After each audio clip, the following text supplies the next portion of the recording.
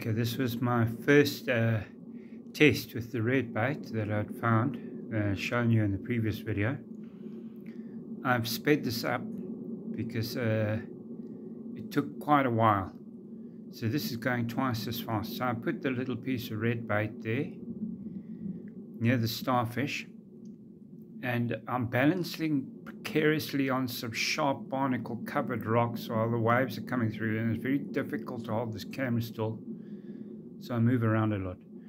Anyway, the starfish at first couldn't believe that a nice lump of red bait had landed there right next to it. A very unusual occurrence in the life of a starfish. So it reached out and I had a little touch. I was thinking about it and seeing if it was real and seeing if it was something that perhaps it would like to nibble on. And here we are, it's just having a look.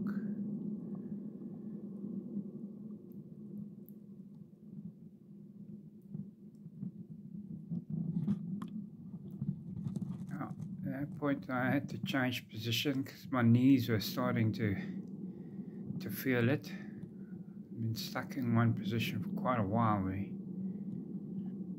can see close up, there's like all these little feet are tasting it. Okay, and now it's realized, okay, this is real. This is my lucky day.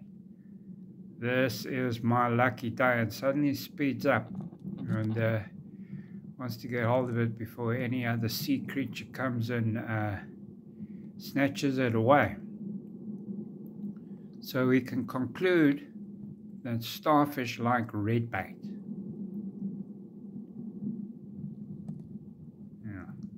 The starfish was very happy, and it got too much for me to stand there and aim my camera.